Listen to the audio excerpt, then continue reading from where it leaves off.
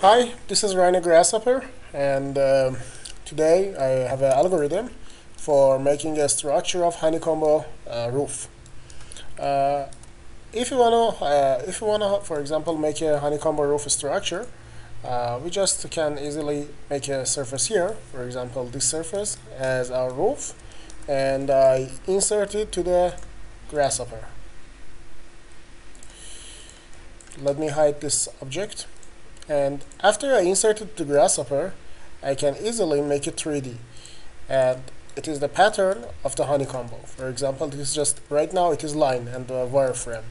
I can change it, for example, more or less pattern. And also I can little bit change the shape like this, or back to the honeycombo or other shapes. I make it, for example, like 32. Yeah. Okay, and after that, for example, if after I made my honeycombo pattern and it is finalized, for example, let me reduce it to the 6 by 6. It is better. I simply click on True toggle button to make it 3D. And right now we have a 3D of the structure, and we can easily change the boxes. For example, this box is about, yeah, it is 20 centimeter in 10 centimeter.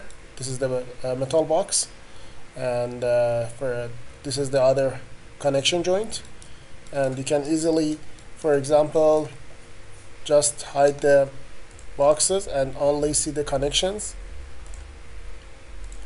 Or for example, also you can hide this and see the connection U and plate U plate, and or you can just disable it and send it for the production or any other things that you can do with this algorithm. It is very easily modeled, and you can just have it very fast with every shape of the surfaces. For example, if I come here and change my surface to, for example, this here,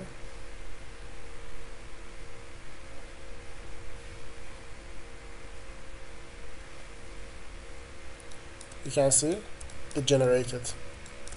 It doesn't matter what kind of the surface you're inserting to the software.